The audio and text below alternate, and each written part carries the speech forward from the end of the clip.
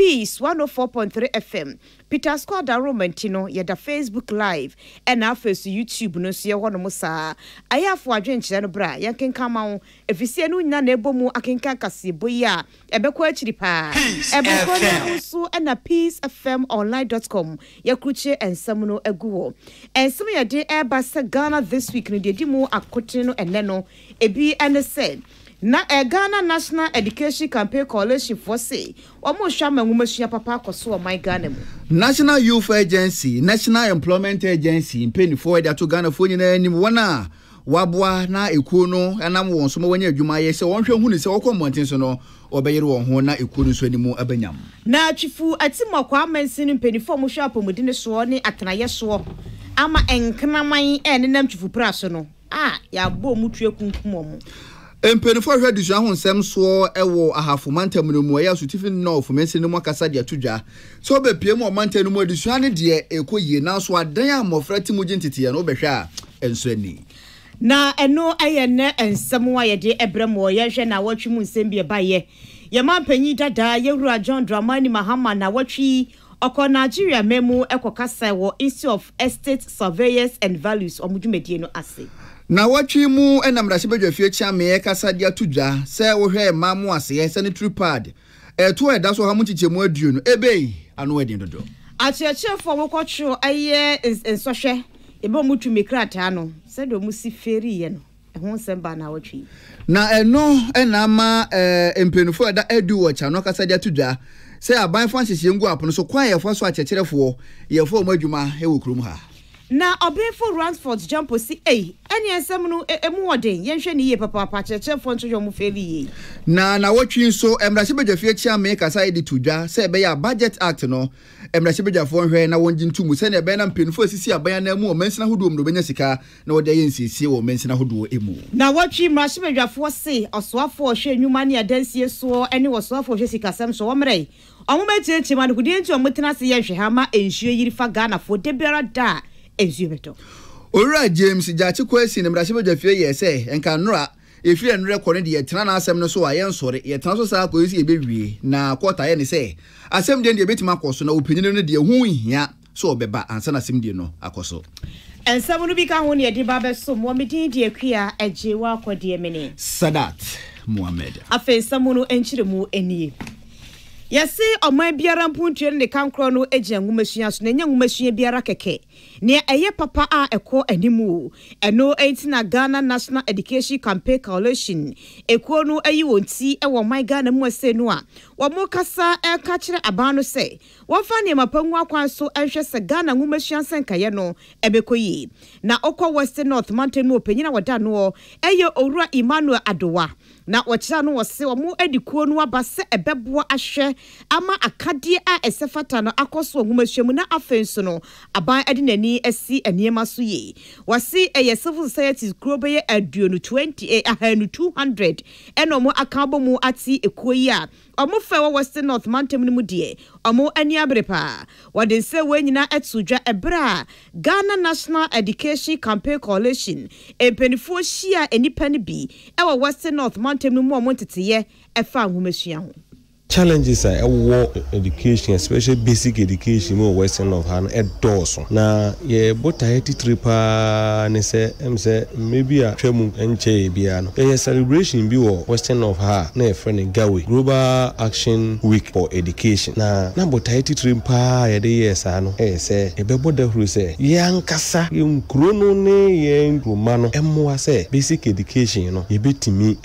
de ahoden ni sika e de ahyem. Nse MP no Western of Hano education sem ye de akoye aban nti ama aban maaya na yete ho nti ye dawro ba ko aye bono no se ma enjai ento aban ne so o kaso oba no maaya me no mienu mofra na etete forma isuade na wasato asubiem acheche sem se ekono tobre bia wɔn anya mmoa de free nkronkro ne akuaku ahodoɔ bi nkyɛn de ma adesuafo mu ti di bo mu na nso mu ni aboafo wɔ mantam nim ɛno akyire mu de nkoda no ne awofo no bi ɛfa nkoda a yɛhyɛ wɔn mu yɛ adwumaden a ɛno yɛ child labor no wɔto aso bi nso bɛtɔ akɔso ayɛ adwuma asrɛsɛ akoda bi da wadu school kɔ efie so no ɛsɛ awofo hwɛ sɛ obɛkɔ school dam na yɛ ma no nkɔyɛ galamse fi sɛ ba no sa yɛ sɛ akora no daakye ebi nso wɔ hɔ a yɛtumi nya funding dwetire kakra ebi a ɛmfa mmoa school bi ɛwɔ region nim ebi wɔ hɔ a yɛbɛselect school bi na yɛakɔ akɔyɛ education on child labor nkora ɛnkɔ school ebi mu baabi a ɛyɛ mining yɛfrɛ ne galamsey yi nkora ɛnyɛ no 18 years a ɔmo yɛ saa mo di saa adwuma no kɔso bɔda huru sɛ ɛho ehia sɛ wɔ sɛ ɔmo nso ɛfa school ne serious anaasɛ ɔmo kɔ school sɛ de bɛyɛ a ɔmo daakye nso so ɛbɛtumi asi yi nti nema bi mu sɛ yɛfa nwoma sua ho no ɛna Western North ɛni a yɛte yɛyi ɛyɛ panyin a wɔyɛ kwankyerɛfoɔ a wɔno ɛda Ghana National Education Campaign Coalition ano ɛwɔ Western North mantam nim Owura Emmanuel Adowa nipa dodoɔ na afa Youth Employment Agency so a ɛnɛ wɔnyɛ adwuma a wɔyɛ na menemo kasɛ nipa apem na hanum 1500 a na Youth Employment Agency sɛ na wundi ne sitie no Employment Agency waboa na ɛnɛ wɔyɛ adwuma sɛ Prison Office Assistant ɛwɔ Ankafo Maximum Security Prisons in Fifi Mantamu a mpenfo gyina so ayɛ amambre ne amande ma saafo nyina no wɔde agya wɔn kwan dwumade ase no na kwankyerefo panyin a wɔda YEA koya no Owura Kofi Bagyemai wɔkasa de ato mabiri nyina anim sɛ wɔnti na yɛyi anɛ wɔnyɛ adwuma wɔ baabɛyɛ nipa dodoɔ na okurum hanom adwuma yɛ onyaaya na nkɔbɛyɛ paa nti wɔkɔ no wɔhwɛ hunu sɛ ɔbɛyere wɔn ho na wɔyɛ adwumaden sɛ na ɛbɛn na YEA kuo no nso animu ebetumi abɛnyam on say first ban no mo say why year juma we pena 2 years na woko but say no ye ne Ghana Police Service ye ne Prisons Service for omo a ya form ama omo nyina prisons say ya fa nipa 1500 na ye ne omo ekọ apam no omo ka kire say nipa na mo be form no ya mo make sure say omo wo nsa no adwuma nse say why ye obia ya fa no this year ekọ prison service num bia no nipa kono wansa no adwuma enti owo mu na no prison service for be absorb no Tentisa first pana why ye do prison service at 2 years no asabet na fie there bi say who wants an adwuma prison service for no omo ye recruitment bia won on be hwe wo kane into this year ya 1500 for prisons uko police muso so a why ye a provide nipa 15000 and adiamo Owura Kofi Bagyemai kwankyerefo panyin a wɔda Youth Employment Agency ano ne kasa akyire no na Madam Sarah Afo opanyin ye ne si Youth Employment Agency kona na mu mfimfim mantamu wɔno nso kasa de atu maburi nyina anim sɛ wɔkɔ no wɔnyere wɔn ho na wɔnkɔyɛ adwumaden ma wɔnkɔmema wɔbɛti so ɛnkɔyɛ kakabensɛm wɔ hɔnom na mpo sɛ yɛ power pampamu a ɛnyɛ buru bi na yɛ buru na ebom yɛ hyɛ ukomu den wɔnyere wɔn ho na ne ebesi bia no wɔn fam na wɔn nso so no bosome so wɔde wɔn sɛ wɔn kotu komu asi bibi so na wɔn abrabɔ nso atumi akɔyie Program is why you fine, papa, because now you full there. And when you talk about umbilical training for security, so many months, so many weeks, and a whole lot. But looking at just 2 weeks, national frame or performance, now you can see there, when God speaks, nobody can say no. Afutu sama amezba mo wanye there. Work where they should be disciplined. Without discipline, you can't go far. Until they should be disciplined. Ma won penyimfo ba kan che no won say na nkakra na nyimpazo koye wa brabom. When you go there, that's a one there. What attitude, what behavior you good at. When penyimfo they can recommend you to certain areas. I betum enye juma aye. Madam Sarah Afo kwankyerefo wo si Youth Employment Agency kona na mu mfimfim mantamu ne na etwagwe na ne edi kan twagwe be ma ne de no na eye Owura Kofi Bagyemai na kwankyerefo penyina wo no wo si Youth Employment Agency ano na ne etwagwe ne a edi kan ebo ye no mu Kofi Bagyemai Kofi Bagyemai nyimre ye chia wate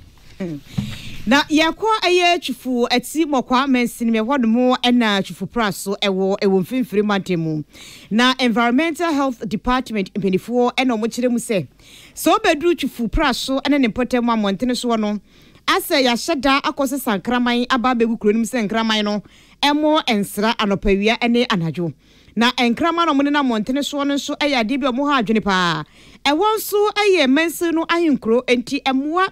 ma pomuden sanke no emfa ne ntoma pemfra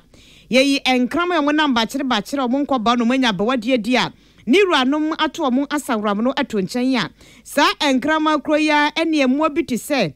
nantwie mu sa no ene nkokɔ no enwan ne mponje no sadia enkrama no awi omo ane so omo wi omo enipa nso yebenya wa ne yekekawo na yede yade ebro ne ni gu montene so basabasa no ntimpedifuo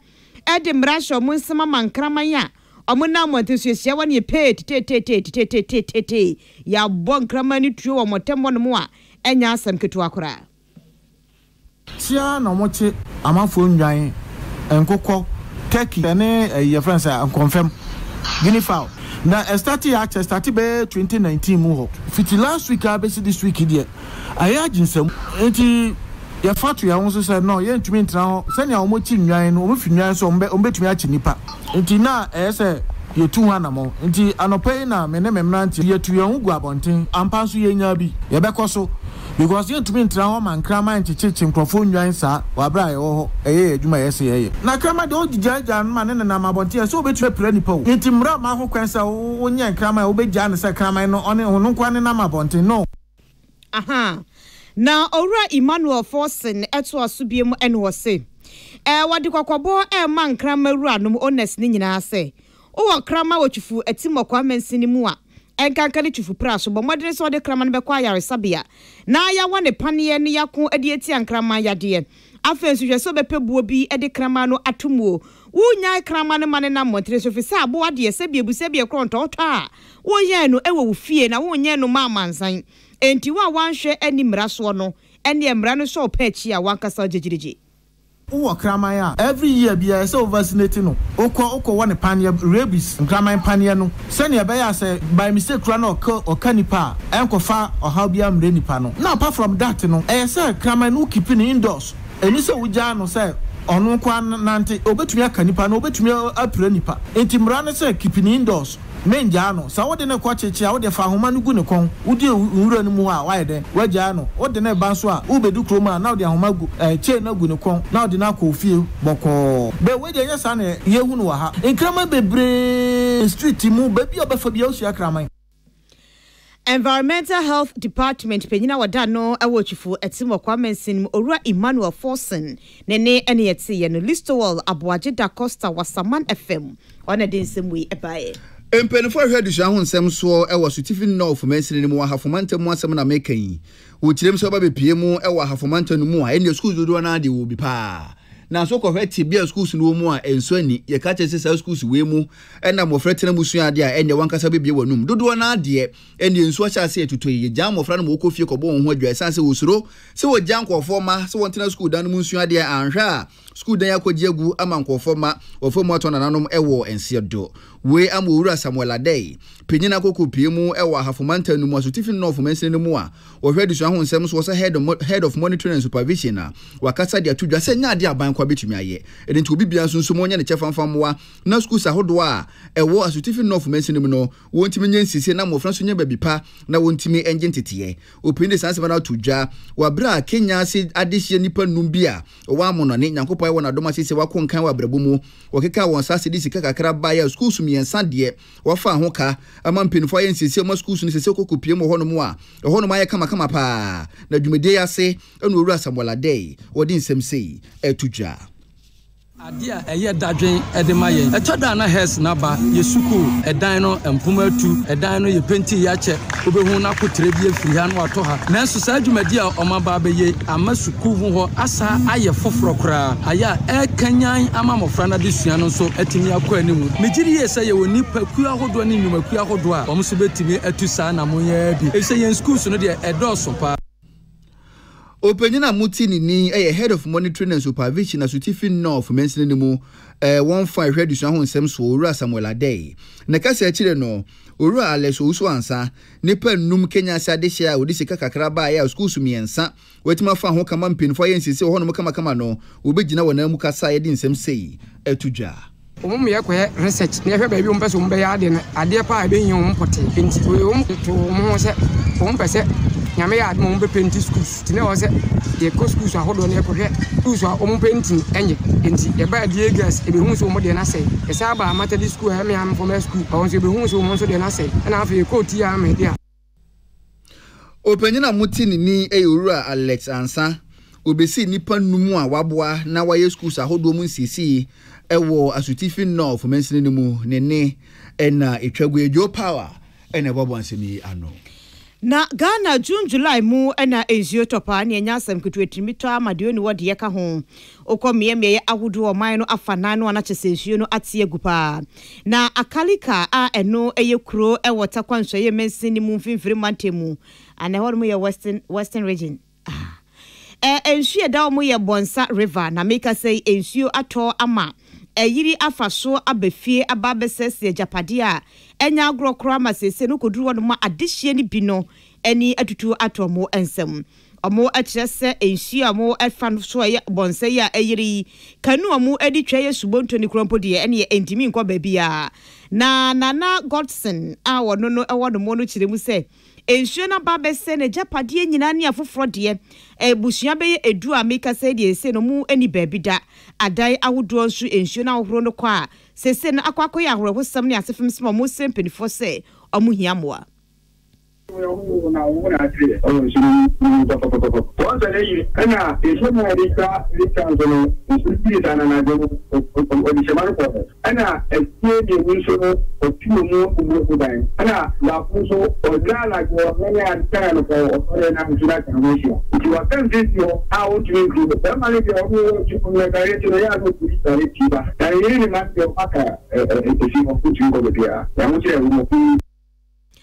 Nana Godson ena yetsene kano na eye Isa Musa ono so no ekasa bie Isaiah Minta ono so sam ne se wone nabusue nyada akafie na yense ntwereni a ye Nana Poku no ene nadmo kwankyerefo a owata kwansaye Mowura Francis Amoa edi enkomo ebisa no se de be no metimi aye aboa adehye sese no omo akọ abenedia entise yimwe eno de tujo chem se nadmo no egusu eboabo mwe mu se omo amfa nkom hyehye yawo de nense si ameka sei omo pe kanu a eno yesubonto bi akọ akomo manimu ye ni ape baabi a adehye no beda ede age wonkwa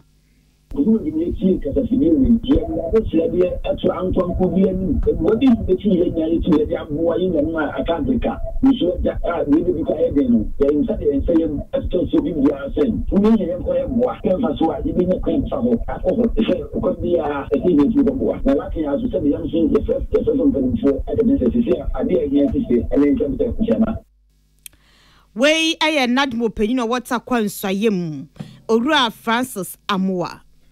Energy Commission mpeni for fat won ho so eco schools ahodo mu o my Ghana mu de kasa kire ma adusuafo school mu mpeni for akere for kwan pa obefa so a obeyisu wanyinam na egbanyinam nkane abon so ne ka no ankwankwa ebebiri amfa mo na Owura Kofi Agyako odi ne djuma de ma Energy Commission ne fa ye friend renewable energy and energy efficiency ne kasa yem no na wo kirem se ukokopie mu schools bi mu ewo ma Ghana mu wanyinam nkane a ugina kiredi na wo hwa unhu adekode poti a wode anyinam nkane a ne ye wo school mu honum eni mita etimi redi se ya untimi hu se won pen wo wiso school mu hompo so wo charge o se die yu ugina hu bia won tiase schools bi honum a anyinam nkane aboba ne ye de be kire mpenifo mo ankasa no mu timi jiro mo na so so no nkane a ne wo yusu e na bo na ba o kirem se sa schools ye mu ba ko eni Accra Academy Boys Senior High School sa school se o mu yusu anyinam nkane abopa enu nti e na mpenifo fa to won so a wode kasa kire na futuo kwa koma kire for disuafo se won hwe na kwan ofo so yusu anyinam nkane ano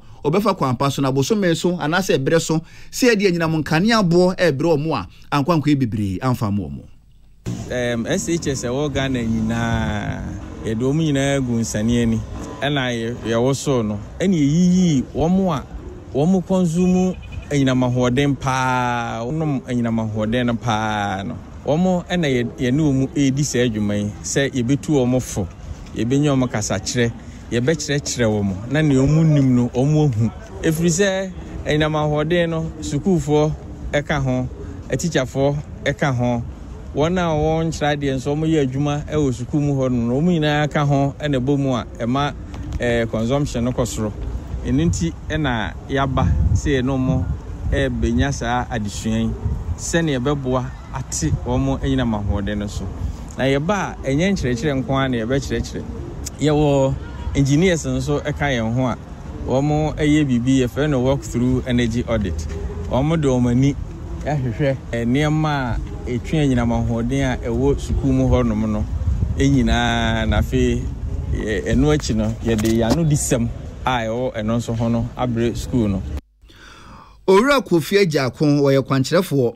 Renewable Energy and Energy Efficiency Edma Energy Commission ne ɛna mutiye ne kase kyerɛ no opanyina wɔda Accra Academy Boys Senior High School ano sɛ headmaster Owura Emmanuel Ofoyi wɔno so kasa di tudwa sana Monto Energy Commission penufo tuo no wagye so pam na ɛbɛboa pa ama kwan wɔfa so so nyina monkane ano kwan bi mpo ɛna wɔfa so na enko yi a sesi na ɔbɛtwe wɔn ho ɛde afisa kwanbɔne ne so. Number of facilities we have and then the size of them may call for that. We have about 8 halls with so many dormitories and a large number of students, a minimum of about 2,300-400, a maximum of 2,800. And then also our kitchen has this cold room and other things, facilities over there. Added to other facilities that we have. So it's likely this may be some of the reasons why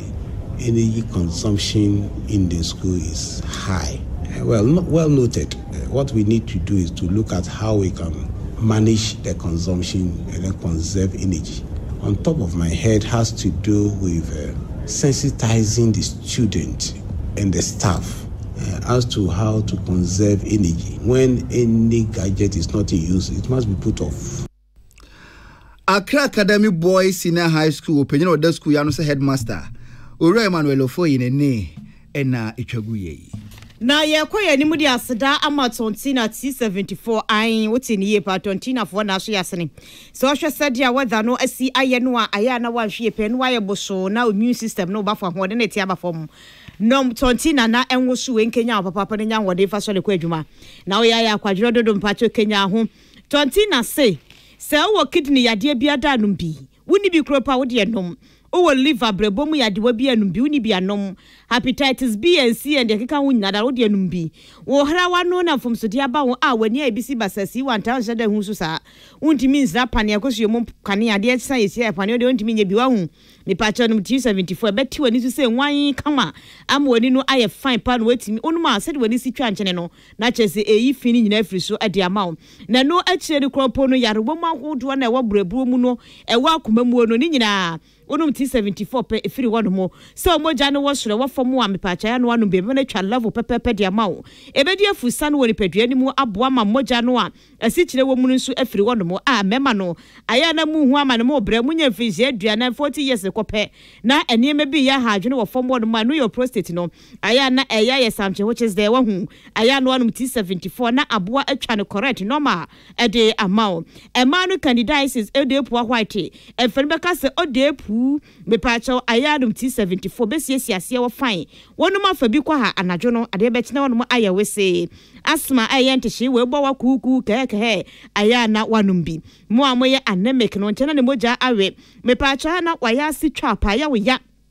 mema no dwonso ote yawo obabu ni nsa wote yawo nim T74 eye busua aduro wa brese pa fatigue ahodo no aya no wanum bi obusu hini enche na o bre na wote so te afena kokram na eye cancer no eba num bi syphilis eye nam yarwa ahodo gonorrhea keka ho HIV fibroid ene ulcer covid ena afensu hunsa ahodo ni nyina eye T74 ena wo benom eye ni padua no aduane mu a wonom a de wode ni nya ba ho ban a woko wani ma ato nkwa na mu envinjie du 10 years ena T74 dakro wanom no de ama wo mpe we na apede mo amu peja na de ekoba na mu brenu amane no aya na wanom T74 utu mirika obobo a okala beye fa ye bisa sadat ebe ma hwene kura hwetwe hwene so ade anom bi obo se be fa ne level pa edi T74 de obi anum bia no pa na si table ni ti so ye kwa ne anum etire ne baako ye ba ne anum baako na amaye ho atoye Food and Drugs Authority penifo so agi atum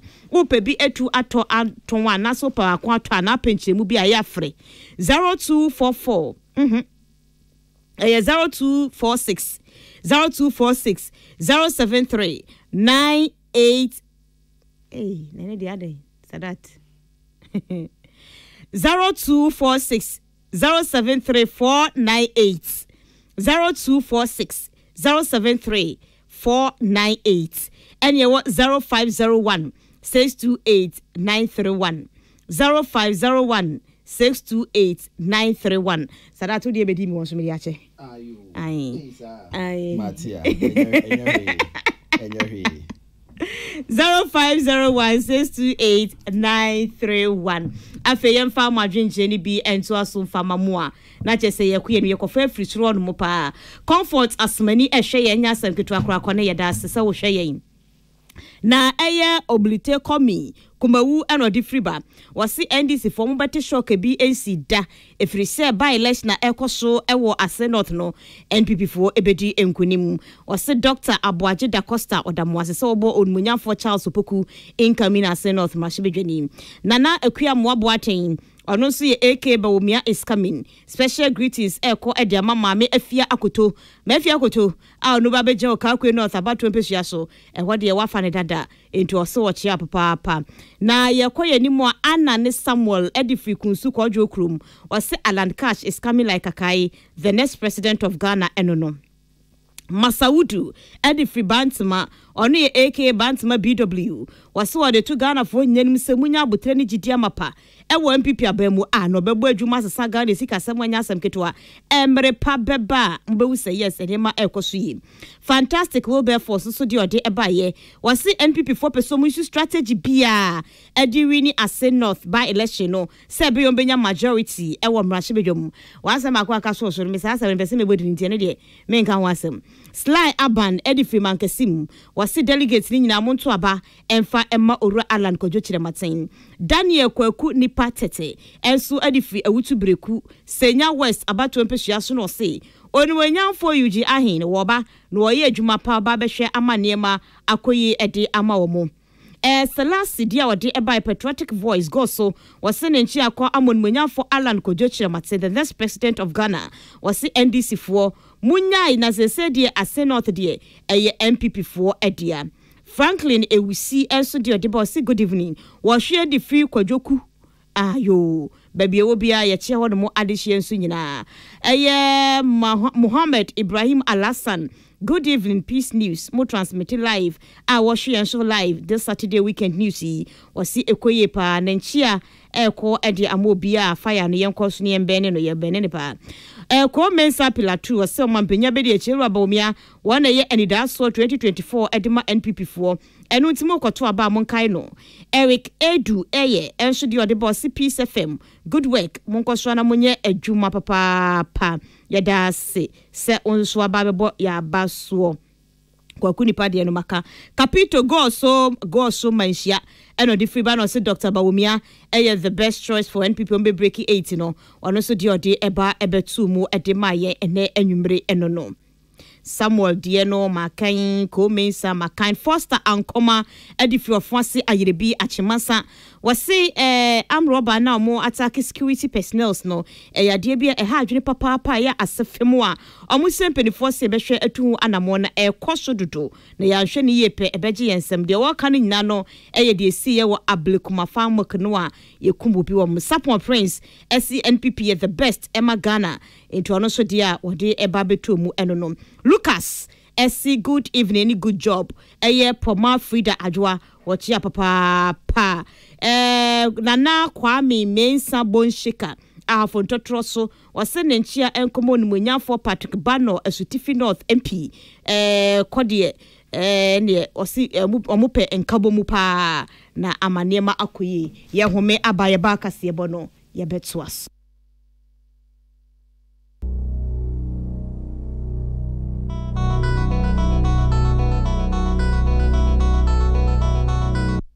Secretary. Yes, boss. Patron Fakot document in Brem. Patron Medeba. Na edrobe ne hwam say. It's unti tontina 74 mix shanka. Wow. For general well-being. Sir. Very good. And money abet madam. Ope binato. Any a crojio. Ghana for say monim say medumani say metwitwa age amanfo. Sa ena mehia edro a ebetwitwa age me efi yare ahodro bebre. Na metumi agina me nanso age amanfo. Asaminum tortina 74 mixture. Emma mi apomodi e supported me music na Emma mi asomdwe. Enye mo ba wa fafuro obi a oma nufo anase obi a onya mfie dumie. Eto phone 05016289931 and 02460734998. FDA agi adwadi nkratoi atum. Senya wiase nyina bibia ekore nim gidigidi no ubenye sikakrabia wo mo beti obre nyina si o sikakrabia wonim se wote wanim fifre di pe sika enu nti wo beye nia ebeboa wo enti se wo hye wadwuma fufuro bia si o wo si wo fie anase wo de wadwuma eba na wie yo Cow Bank ene wo na etu sa na mo nyina free say yenim senia nyoma mu esesa de bia enu nti eye krado say ye ne wo be kambo mu ne ebesi biara ye tawachi hwe senia po obri bia kroje no sanso na yen so e bribia pepepe ye bebua wo am woni so ade hunu nyina abamu ene ene ochena forward together. Tune it in, turn it up, Peace FM, and rip off the knob. Jema yehu akwa ba yetwa Ghana this week as ye bought on 1974 aso asene no aswa na kyerɛ sɛ Ghana mampanyi dada yɛwura John Dramani Mahama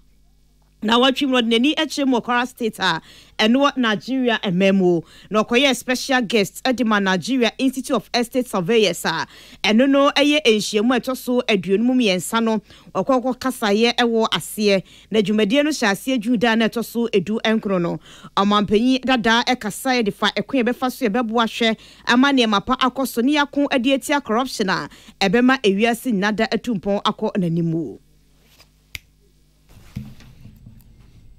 Ye to akase bono so dia mamo na watwi mu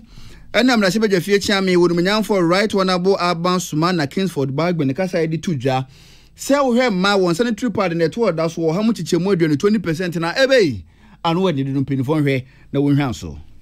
And I invited the leadership, and the issue they raised was a very serious issue. My attention was drawn to it already. Why should we as members, honorable member, why should we pass a law imposing tax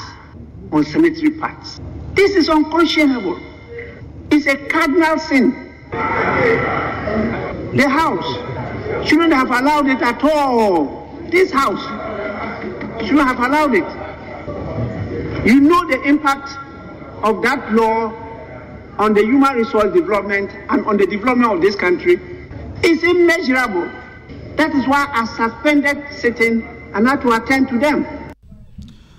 Emrasibe jafie chiame wodumnyan for Aban Suma na Kingsford Bagman santimana tuja na watwi mu William Gentu ni Emmanuel Akole ene din semi ebesomo yen. Na achiachiafo beye empem so ahanso ene aduonu nwotwe 7727 ene twase so mo atwo ensohwe nyatumi krata ba bekira de o my Ghana mu na ewie ne mu apem ahanu ene aduoso enson 1277 pe ene di enkunimu endenam so emoru Christian Adepoku a wono eno ye registrar ewo achiachiafo nso mo atwo ne so no any Peace News edi enkomo kokroko dwumadie eso.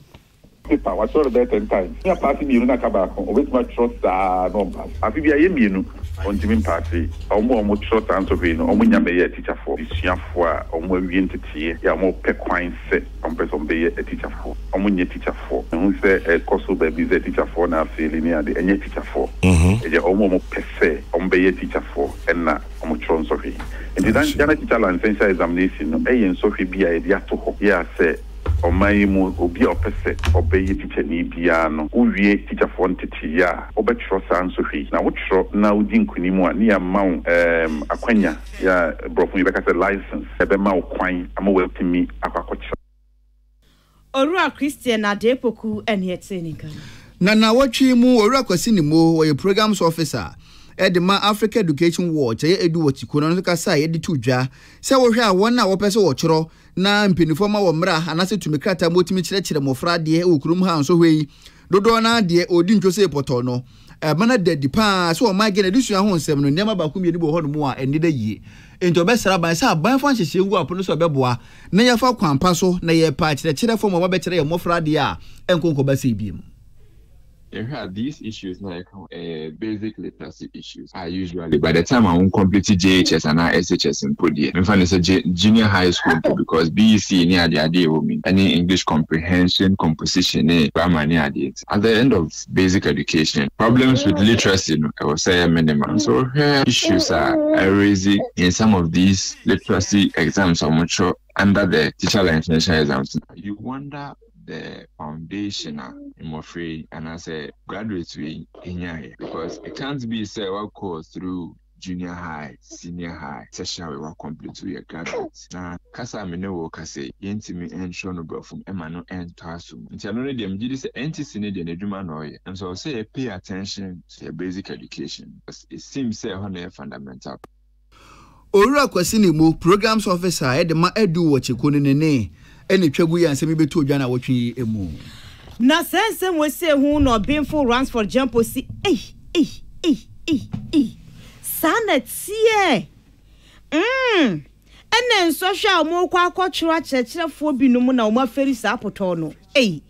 emu ohu pa obinful jump e kire amanyosem e wo ma asua pon kase no emu na wasesa wo hwa sadia enso yo mo atwroye National Teaching Council for the results by ye na akyerkyerefo be empim nsia na adi ntwonu a wa mu nchemu aduawatwe na 84% ya na kyese asefimpa wani salama school ko apenti na di nkomo na watwi Nkofututu a one pass license exam no oya akometri. It appears that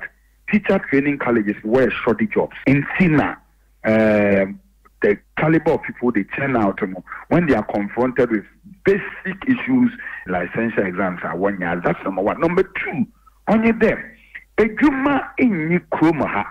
teacher training colleges, were seen as an avenue or avenues for quick job. Obefo Ransford Jumpo ni etsene nkano ni kuku apentu ne din komo na watwi na watwi min so emrasiba jafie chia me wodumanyamfo abansoma na Kingsford Bagben kasai di tuja se wo hwe budget art edamra chibejafo na pono so wanyanje ntumu ema ne meye mra ne hu behia pa se emrasibejafo bekeka wo ho na waje atumo na beye mra se ne beye na empenfo asisi aban na mu e wo mesina hoduo mu no bra no won sika na bekwa akoduro na wanya sika e de ye nsisi no so to a etwifo amanfo so okuruma no ano atimi abrase. Not wait until a month to the end of the year. The budget is thrust upon you, and you have no time, even by the constitutional provisions, to talk about increasing the allocations, the provisions that have been made to various sectors. I think we have to pass the Budget Act so that we have early entry at the time of the discussions of the budget, including the planning and the priority setting. We have a special committee involved because the people come directly to you, not to the executive, and you carry the brunt of the burden, and they use that to vote against you. Meanwhile, you are not in control of the resources. And so we have to please take this thing seriously. Emrasiba jafie chia me wodumanyamfo abansoma na Kingsford Bagben ne ene twagu ansemi beto dwa na wotwe mu William Gentu ni Manuel Akole ene din semi ebesomo yen my Ghana ye hu ti sese bi kokosachi no debra da ensuo tote pie besi ye da na ensuo ni tote ye pena awia ne bopene ye refi ebi na ye my Ghana fi se de bi ensuo beto bi esi o ye ba besiesie niema ye niema yi amansu tobre no e ma meyiri emfa yen na ensu ensuo ni ti ye na awia boy na sase ye de ape na ye refi na ukwada no ensuo toy pa ewi echi na yi afa nkrofo wo my Ghana mu nam so mamrahye bedwando ko asetena no eye minority chief whip anu ye Owura Kwame Agboja de tu mu kire mu se dia ensuyire no ayaye adadade ade amaye no ese bomode frɛ osoafo hwenwuma ne adansie so onumanyafo Francis Asenso Boache ene Owura Kenofori atabra ma hye bedwane mi so mu se die benti ene omo tete gata mu ma ensuye yiri fa yen. This comes as the backdrop of another report just in March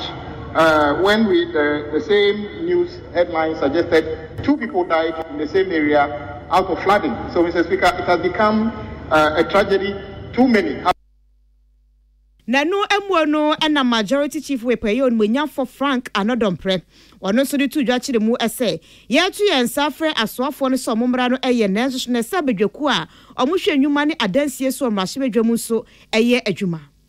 Because of the season, the rains are before us and it's happening in so many places. The thing is that it's not limited to any region or any constituency. It's all over the country. So probably that's where tilted towards to fall for the request for the minister to come and come apprise us accordingly. Yes, the minister will come, but the committee must also do its work. Onwenya for Frank Anodompre and so madreji mrashibedwani eno no. Na mrashibedwafo no ekasa na sola mrashibedwani enso sorry John was say. Ye tua sanitation tax eno no ye to efa ahonidie ho. Enti se sika na ye tua de be pa na ye. Ye tua 20 say na still no efi no mre ye no about this car ye dey. Enti ese mpenifo ba be chirechiri. The sanitation and then levy that we started collecting. But here's the case, the odor drains. Dredging has become a problem.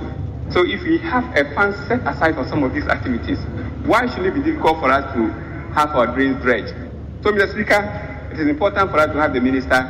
to brief the House and even to get the Minister of Finance to come and tell us how much monies we have accrued. And Sikaludu Ayenya, I was sanitation, so tax and so. William going to any Emmanuel Kweli or more. Na didn't say we ban our tree. Yo, na what tree monso so. Ora James Jachi question na nsem da sem di bia Ghana yenyina ye nimu asemenyi asemfoforo no enra court koso asetena na asem di enimu no na sabre kra no na amiranimfo a wogina mu edem Ora James Jachi question na de akwakodan court no se be ya asen love by election about to ekoso no openyin no ka ho bi enti court e ma no kwan se ne be na obehwe so na election no waprinity election na chire no openyin be ba sim di bia na kana asem ne yedi enya sanso a ene won kwaso na wondi no dwuma e wa asen love by election no ho na mranimfo no ngina mu enfama no na ndra court asitina mu no na court egiatumu se asem die ne de enya de obitu aheda e be koso nanso openyin ne de won ma no ho kwan obetima kwa kopie mu asen love na election no campaign no wakoso aye na asem die no so de akoso Deputy Attorney General Owura Afeditu Ayeboa woni nsemkyerefo ekasai adjourn the matter to the 23rd. When it comes to adjournment, this is a duty of the court to determine when it's convenient to hear a matter. The court also made an order dispensing with the presence of or attendance of the accused person. The judge has made an order. We are bound by the order of the court. So the 23rd will be in court. Deputy Attorney General Owura Afeditu Ayeboa nekasa echire no Abraham Amaliba Upenyini were Director of Legal Affairs, said the man National Democratic Congress, and this Amonyukuno, Wononso Ekasai. We don't intend to take any further action. But if this becomes too much, I think we will advise ourselves. So this evening, he's going back. The people of Asin North should prepare to receive him. They are going. There is going to be a big welcome from the hands of the government. The government that is persecuting him. So his entry into Asin North this night will be a big welcome to him. Thank you. So you notice that Mr. Chikate's supplementary affidavit was supposed to give to the court. Owura Abraham Amaliba eba embrahon semoye kwankyerefo edema endi samanyuku ne ena mutie Philippa Atanga ena bobo ansemi ano. Master that. Okodi. Na enough for mo. Enough for. Say jakasa 20 ndi abonko a uniza. Na ebra Supreme Court etina si edi asem eye no say Asen North Mashibedwani munyafo James Jachi Kwesi nsem ni bedi ni de biara de frede se ne bra court betena se no enam so mamampanyin da John Dramani mama kasa de afa se we de mu awira mododo empo obi a wadi ehuo krabo na asem ye ntena so de biara de frede se enne entu ande twetwe na so kakro de se we tudwa wa Asen North abatro pesua so na wotwi 27th June yem pede ma ne sense form da akamo afe enefa enti se mbe sisem a mo sisem enti mo na wasa mo twi mo maso no mo hu se enfie sia ne fani omonye hwe e wo se ye hwe abato krata no so me enhwe soro ho ase ho na yemfa yensa entim ho ne ho hinti omo se case no ye betie ne de bia na omo ye wudifo a omo ekum nipampo omo case a ye tie wo court yan kan trom so omo mra de bia we eyo mapenda da John Dramani Mahama Salamat kuku apinto de sense we ebaye na ensem kro ya ho no political science lecturer Professor Ransford Jump we de na no tumi biem ese kasa edi tuja se owura James Jachikwesen na ese mampenfo aye ne se obetena so de bia san anu we de do aye bia no Ghana ye hu ne se opanyini dwumadi a wodie wase no ofo no Ghana dwumadi na wodie eni se yese betena ase no so de bia san no na kame akwese opanyini no kra no ne fa ahodie ye tietie aso ntimpinfo hwe na sa gina sie no wondwene ho biem nanka ne fa bi so no anka me de anka me nigisem but and say ye one size fit all asem na we must always look at the circumstances that surround every case ohwe yura jachi kwesi de ya nasem ya ebe ya or prese yebe etu aba amano na wekugina omanfo bi anemu. Professor Ransford Jampo, political science lecturer, ne ene twegu ya nsemi na beto dwa na wotwi mu William Gentu ene bobo nsemi ya no ede ebesomo yayi. Se na wotwi atwam ne mamunya no tie se akwanhye si wo ase north namso emo baba ko ahwere ne nkwa ewo ase dansame na ne kunu aye yawsafo akasa na wotwi ede atodwa akire mu se adehye wo ase north person yira wawu anigye na ne kraba ne ho na ne saman enye samantwentwen dia omutu aba enfama owura James Jachikwesen me yere de so ofile ma hwade bebre for no me boafo se me boafo asa ne me boafo se nkwa ne bedidio nkwa ne be show nkwa ne be so no mo nkwa no susa omunyini omutumi omonsantumi so no masi ma me ya de sinkwa no ma isi me ba me no ma man kwada aduane edi ma me so menya bidie me kwa no mitu anu watiam to no watiam de sia de ma hwade kese pa se me ni boafo bia metumani a tanim futo akra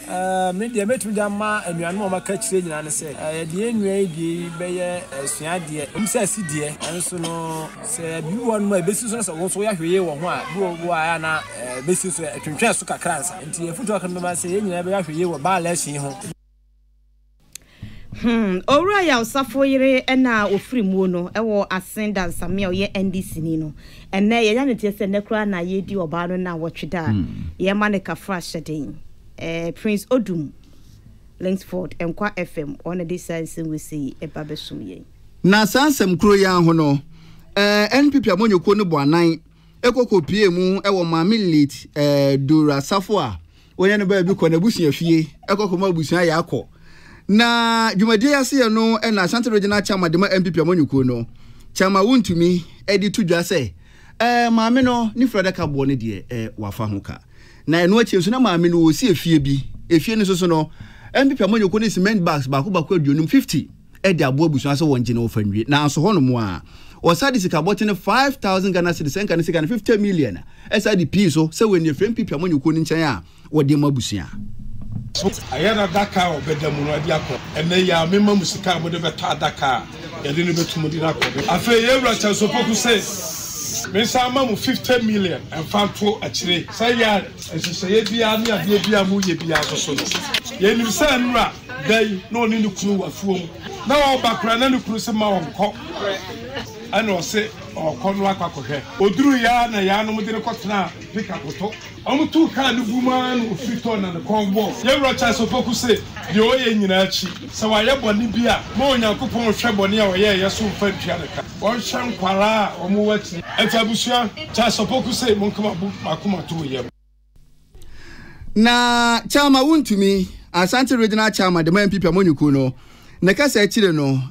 maame a wonya ne ba bi ko Dora Safo na busu apanyini opanyini abrokwa enso kasa edi tudwa sa na montu a NPP amonyoko na tuo no aso busu ani pa eba nwie ye eda se boy eba boso nti adan no enchense de boy na wasafa afina ye mpewe na ye pede he chema wontumi one chaso poku yam fremo na mu wo dansame ene asobusua wo dansame ye de che wo fremo ho do na mre sa do boye mu na mo be pe ni wan mu nsuo no na busua na mu wo so sai ahwe Enkodano Africa ya ko bira omo we school ko kasim yadamase Abusia Penny Abrokwa nene enetwa bi odi sanse na tudwa wa bra mpipa monyo ko no kokko pie mo abusia na so na okakoma abusia yakọ ensemi beto odwa na wotwe mu a Odum Prince Lenford Nkwan FM ene di ebesom ye de wawu no so ye NDC ni o ye NDC ni ene ja MPP for ko kokoma abusia yakọ ene odi ni manyina kokoma abusia so so ma o mani agiye pa ene magana politics ye de nanka o he political shows no a MPP for ko show na no mkutakuta MPP for books NDC for so kwa no mkutakuta MPP for there MPP for so kuta NDC for there aha tigana politics no yes emode na so afọ abedi eti ohwe nwomahia so ye mrashi bedwani ewo Asen South abato mpehia so eyo no nyamfo Reverend Tim Fojo de atudwa senya no kreda se NPP4 epem dododo mrashi bedwano magina so agi LGBTQ+ no atum wasi Owura James Jachi question a Supreme Court esi gina yese wanye mrashi bedwani no enye Ghana fo nyina desa na emomu no se ejanya abasase yento aba enti epem dododo mrashi bedwama ne epem dododo no dia ye adwuma enye se ye pe ediage gay ne lesbian fo atum obaabia dabi and this is the only papi and mastermind and try the propaganda now no not one of them on Belinda that on Mahama and then the call for the nam said yeah we are galam say I know grant when you galam say that now one answer the nam said so one over near pam that question yeah baba said LGBT ya tumundi and yeah pam that question master yeah that question about parliament one yeah ye drama that be your buying the Conservative Party nana mamra ye ditum ye didia ye won and then your mamra ye was say yeah ma kai ma be money be ma worry yeah ma kai mo ba worry Honorable Reverend John Tim Fojo Asen South Mashebedwani so afọ abedi echi ohwe nwomahia so Kofi Tutu na de nse we ebesom ye by election na ewo Asen North and Pinfo hwe ni mu no na wotwi mu Orumunyamfo kwakofo resia mu abo anan kokopie mu obia ho no mu a okokopie mu asimbreku ekokokye na nanom na enchiachire no na asimbreku hene na oduro besayi adomotoso mienu okasa ede ato opinin nanim se wonhwe hunu se one na manyoko ento omobo ewa ase no ofu nyina ne be asumdwie na wokyina be yenkoto oba ne nwie na menteme ho asen bembe yiniti ewa ase no ofu ene ne mpatamu ebetumi atobonkum betumi atonifa na sasomdwe so beba ne gina mo party fuwe so na mo be kasa kire mo chitaafo se ne be yenkofa basabasa bia ma se ekrowe no ne din na se kakra enti yempene se ebeto aba no ana se abato no na basabasa bi apie na ya sampagia bereku din bio se bereku ba election ekoye no se yetwetwe obi sikan se yabo obi tuo se timesre se muntu mo chitaafo no muntu omofo na kasa mini kroma na kasa se sa etutura asem ne de mi hia bi okroma enti so mo party for no nkasa na abatu ayebetu enya somdwe minim se obi abon homoden ti amanfo no nkasa nso be kire omle to a omo beto na me de empire bona me de beta kire se mutu anamompa nyame nso bedi mochi nana oduro wa siri besayi adomotoso mienu asimbreku hene nana de sanse na tudwa na wotwi mu wa bra Odum Prince Lenford Nkwan FM asimfosu na wo wa se bi oji ni sei e de beso mu ye na NPP amayoko no wono mu ejina se yento abammo mu no munye Frank Kreni ne ye kane chochoni ewa amayoko no ru akwabana age Japan na enya agro na wodi kura na ne bresem uniform so akofa de kama NPP for headquarters eno enkran na obra ode ekọ no ru Evans ni mako na ejina penifo anamo gin krata ne ma amayoko ni penifo ewo na ru akwabana age Japan ekasa de atodwa kire mu se wonde wa ye krado pa se obegina ewa amayoko ni dinimu no ne hu fita sa kado ni don na ye wura mu no eyo no a yento abano emfama ne bra woko no empenyini si entesio nkwa na ntintina ne chocho mucho ne yire eye Owura yire Dr. Lauricia Japan edinechi. The new dawn is hinged on the following principles. 1. New dawn refers to a belief in small, lean government machinery that is efficient, effective, and primed to deliver to the aspirations and expectations of the Ghanaian people. The enforcement of law, order, and discipline, coupled with a drastic penalty regime to deter potential offenders. The law should work in this country to stop corruption, to protect individual and property rights, ensuring compliance of all regulations, quality control, quality assurance in all aspects of our national life. Aha, Kwabena Eje Japan or Cabro for Papa MPP for Mudomo or Cabro for Pa. Can it see so? Not just say quality control in Abem. Or no, I didn't crack a quiet now, or the home for Jackson, I didn't same way Besumi. Na bullion van robbery nanke nim say yetwam kabia e wukuru mu esan say na say mu e course na fe yehu ni say car CBD sika na mo abehu na asrafo nso di akira ene ye say woto ka mu kra na ba mu bebira wo ne de be ma no break na bebo na nka nim say sa robbery die enya de behu biem afi na wotwi mu yankoti asempa ablekuma fa mu kempata mu hono mu ene akromfo kwoto say bullion van ba ko so a musika ofa ye ma Posinia na wo bo na sikai wo de akwakọ pie mo bebi ode kọ no akromfo etutuo bo no eje ne nkwa edifre nisam na rehusemi na ama wa west mra se bedwani wo munyamfo Peter Lanchini Tobu wakasa de atodwa se ne course no entweye empenfo hwe hu ni se hwe mu doko ebekọ so wasemi ho na nipa bonifo di se adwuma yi ya so nyina pachi o she footage na utumu se eyade a omatina de ma hwehwe eyade a omunim kama kana ekita scan bedru ho omunim position kana bejina asana mo discana betum omunim ba bia scan betru beba so o ma stage ehun the way anema siko asana mo ko se share ko no de bae na ne no ne se driver ni a okita kana normal se sakas we ye ka central lock ye dima untimi bie gate in Trabontin je bie free inside se ka ne jina ya ko for ko so gate ntwi bie no number 1 na na obie gate na driver no abi ne de so ansana akonfo betam to so to abo police na driver no wa free wa see from crowd dada akwai da ade bia ya hyehyɛ na ya ade bia ya ne meka na sɛ me mabusan fo yakɔ me mame ya me nua doctor George a police boy na Ghana ha yakɔ ebize enya de pass obesora na pass atade me kɔsom me mai na sa owo we de mu owrem o see from crowd ansana ya sani to go no so ne okita to mpo no menu wa na mo yen kita hwiye yanka na sai aye die yenchine kra ya yerem wa wo semra se bedwani wo munyamfo Peter Lanchini Tobu ne ne eni twegu yansem betodwa na wotwi mu nyina no fa posini a ne babonefo ana akromfo wemfo ekotihye bullion van so na anam so a wato na nanom ewonse do ehu Now call a drugstore ni baby a kwa so peti 74 tontina no wanom mema no manum enkoranom eboapa emanipedia no anwode manipedia ni gina so bo adwuma senya sam keto abebo adwuma chekonkoma ni agyan aya no numbi wate ne mawedia no so enye fe nya nwode fa ye adwuma no pawia ni anadwo tontina eno na ye nom na ye di ye sore so akoye ni mudia na chese madwenjeri bi ne de to aso we afri eye Frank Coffee Lasco and Chain na Frank Chema no say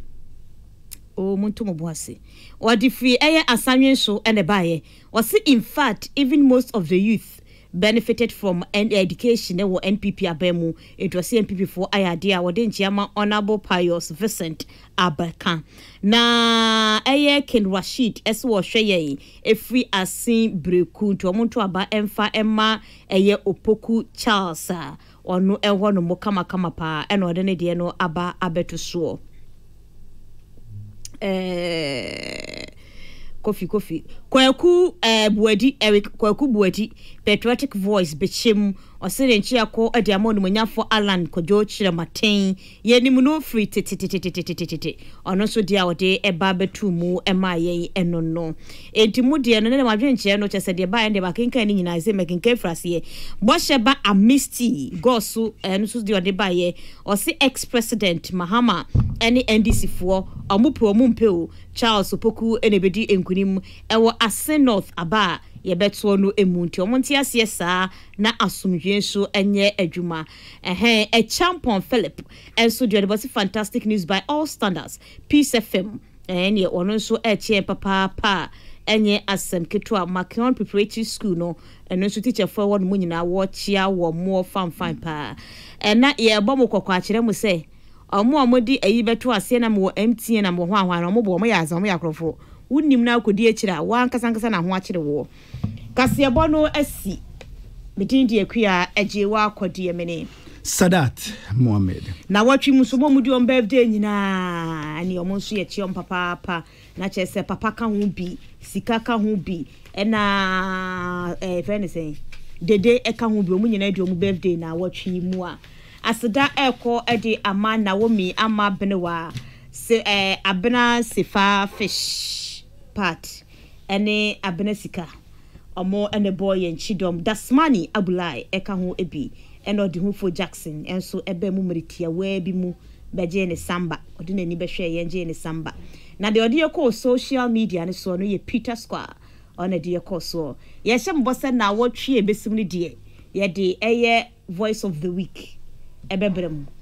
ai na wotwe besim the voice of the week ebebrem na video of the week ni de which I'm not sure but voice of the week ni de part say ye de bebrem ntino ye de beba na munyina ma ya tie de yekoso a enya asem ketu akura by election hu sense ni nyina so na wotwi mu no ye de nyina beba abesomo a ya damu ase seda ekodi amaton 1974 mu ene boy ye nchidom ye samufo na ya kese de cardinal ni mami bia makwafo na ye sorry so ama station sa wodro ni nyina no adwuma akoso sane ye sene fata wochina anopa no nsia peace kase ye besan aba abesomo bi mu ya damu ase amammo ene hwe ni tia adena. Tune it in. Turn it up. Peace.